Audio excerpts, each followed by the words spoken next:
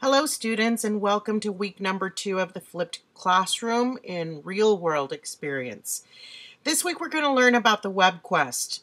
Now, the WebQuest is an inquiry-oriented lesson format in which most or all of the information that learners work with comes from the web. These can be created using various programs, including a simple word processing document that includes links to websites. A WebQuest has 6 essential parts: introduction, task, process, resources, evaluation, and conclusion. Hold on. Whoa. I don't know about you, but what the heck does all that mean? Sometimes when we study a new pedagogy, we are lost in jargon and concepts that are completely foreign to us. Why don't we break this down nice and simple?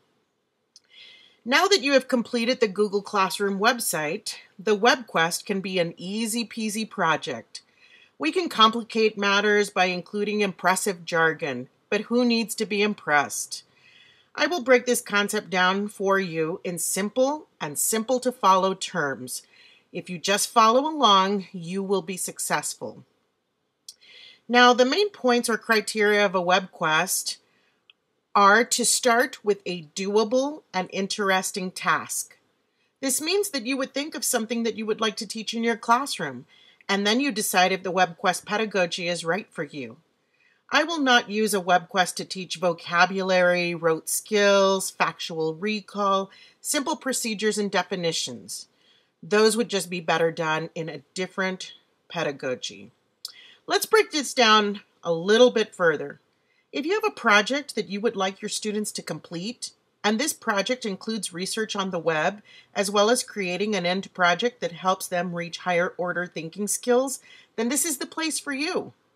Now, what are higher order thinking skills, you ask? Well, they include concepts like comparing, classifying, inducing, synthesis, problem solving, creativity, judgment, deducing, analyzing errors, constructing support, abstraction, and analyzing perspectives.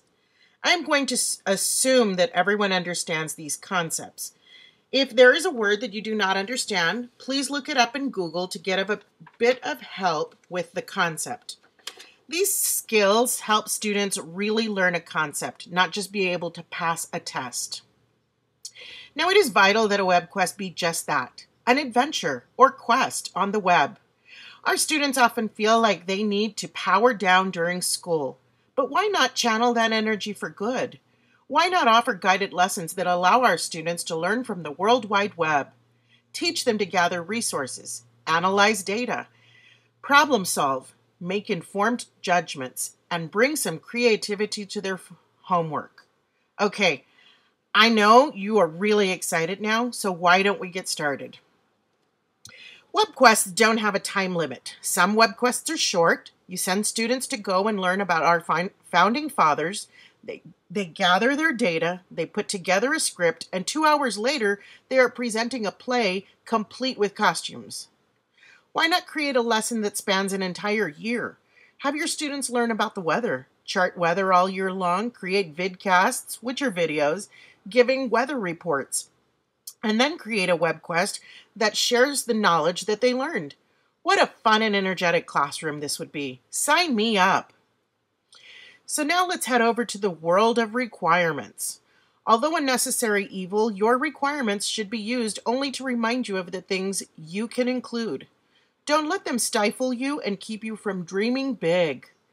We will begin the process by learning the major components of the WebQuest, including introduction, task, process, resources, evaluation, and conclusion.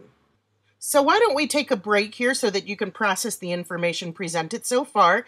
If you need to go back and review any of the information that we've gone over, feel free to replay this video. And please don't forget to send me questions through my Gmail, email, through Canvas, well, Gmail's probably better, or through Google Chat. I'm sitting here every day waiting for you guys to contact me, and don't let me get lonely. So come and have a chat with me. All right, process and come back to part 2.